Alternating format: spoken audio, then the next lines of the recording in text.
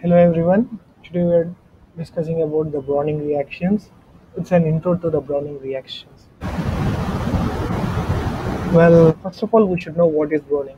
Food turns brown in color when it is subjected to the heat. Browning is the process of food turning brown due to some reactions which takes place in it. The process of food browning is one of the most important reactions that takes place in the food chemistry and represent an interesting research topic regarding health, nutrition, and food technology.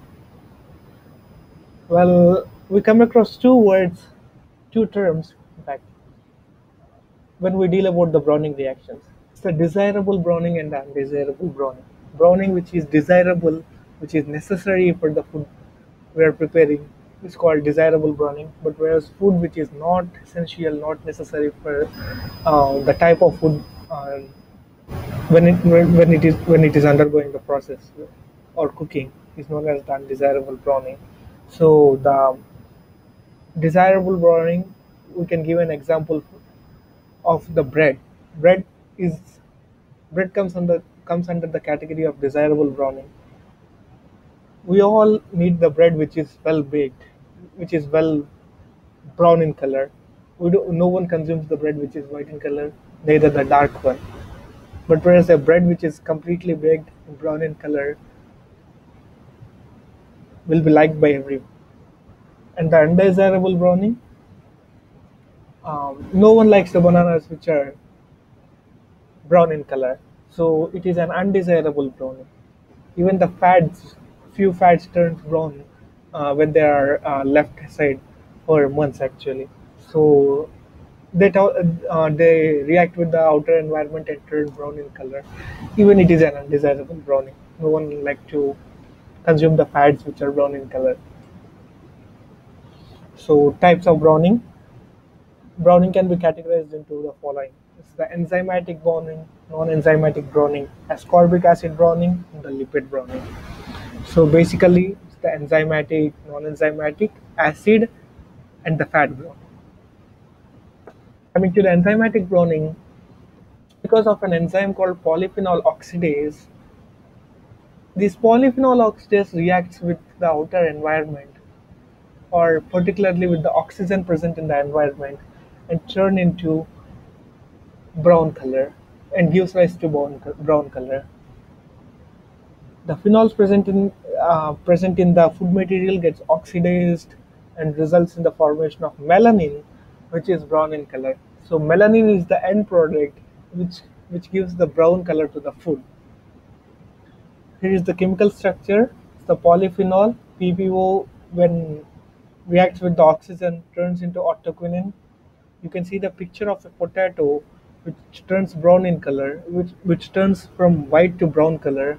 Um, so when a half-cut potato is exposed to the outer environment, it starts browning, and when it is left aside, after some time, it turns partially brown. When it is left aside for more time, much more time, it turns completely brown.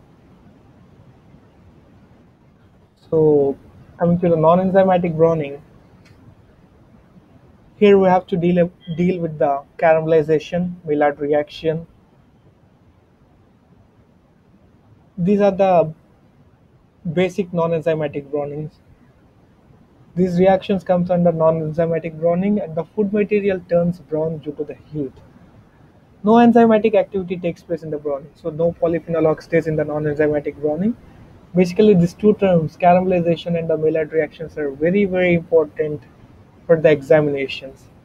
Every time the examiner going to ask the same questions in the midterm and the interim examinations.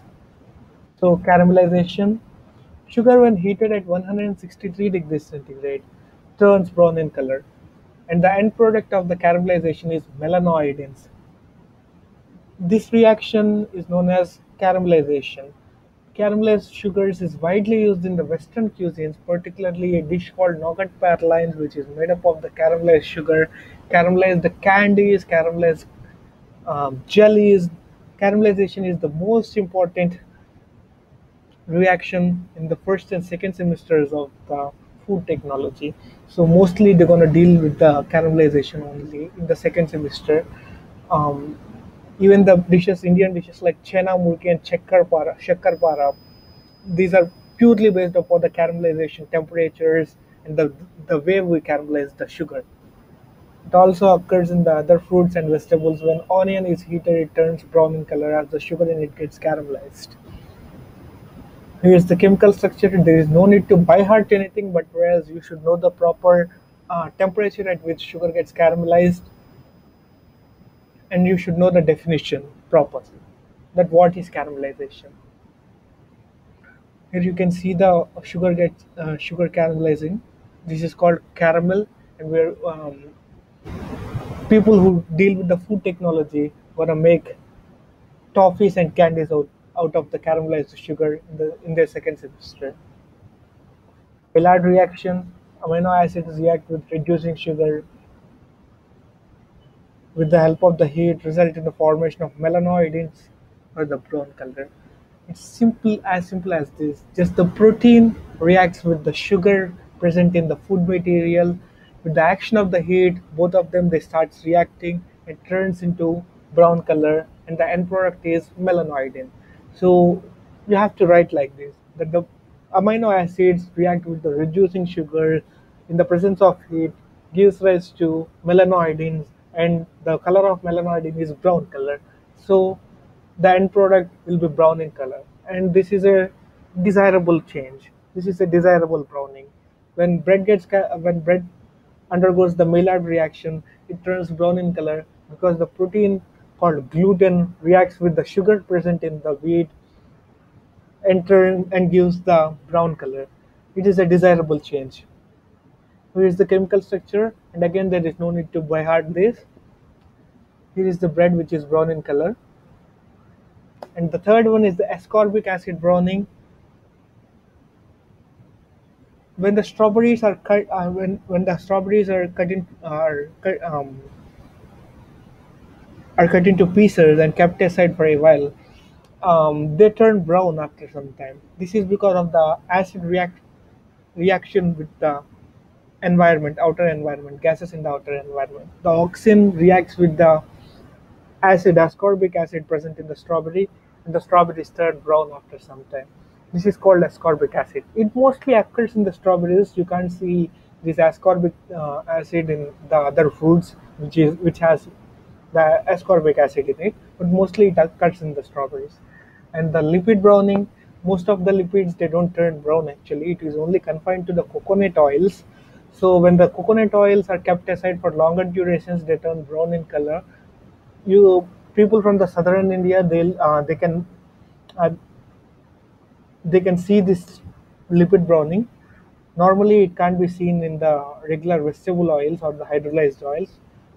Normally, it doesn't happen, but in rare cases, it occurs in the oils due to the presence of any chemical substance in the oil. Mostly, it is seen in the coconut oil. Here is the ascorbic acid browning. The picture of the strawberry. Conclusion: browning reactions are necessary for the color and the taste of the food product. That's true. New methods should be invented for the prevention of the undesirable browning. So, food technologists they are working on new methods to prevent the brownings because no one wants the food which is actually dark brown in color. Um, if it is desirable, it's okay, but whereas undesirable changes do happen in the food, so they are trying to reduce the browning in that. Thank you.